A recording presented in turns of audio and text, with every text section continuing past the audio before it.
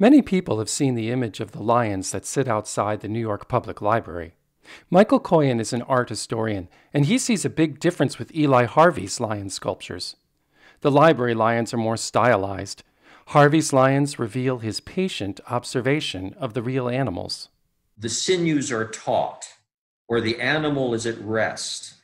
The expression out of the eyes and in the face matches the supine body, the tense body, or the body guarding the kill. Eli Harvey was born in 1860 and grew up on the family farm. He learned to draw and paint on his own, but the Quaker community didn't always understand his love for art. Christine Snyder is a descendant of the Harvey family. She says that one day young Eli was outside painting a landscape. A neighbor came by on his horse and wagon on his way to Sligo to get the mail. And the neighbor stopped and made a comment to young Eli that maybe he would be better off working.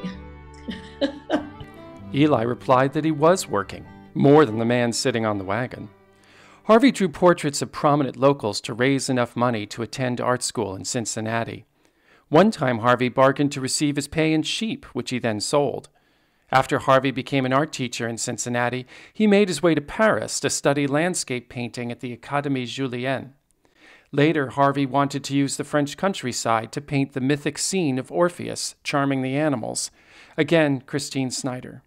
And then he began to realize in order to paint the animals, he needed to understand their anatomy. So he spent some time working on understanding the musculature and the skeletal makeup of these large animals. From then on, his passion for sculpting wild animals grew. Harvey spent years drawing and sculpting the lions at the zoo in the Jardin des Plantes. He studied with the premier animal artists in Europe. This work wasn't always appreciated, says Michael Coyen.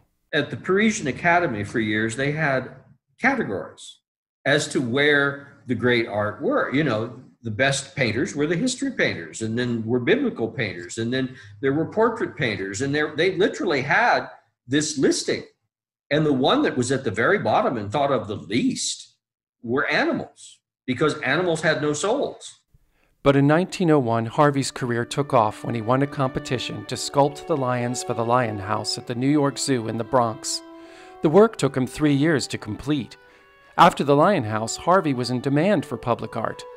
Tycoons hired him to sculpt their prize bulls and other animals. He sculpted the 7-foot brown University Bear mascot and the elk that is the symbol for the National Order of the Elks Lodge. Christine Snyder says that many times Harvey patiently worked with reluctant animals as models for several weeks at a time, as with that elk who was in rutting season.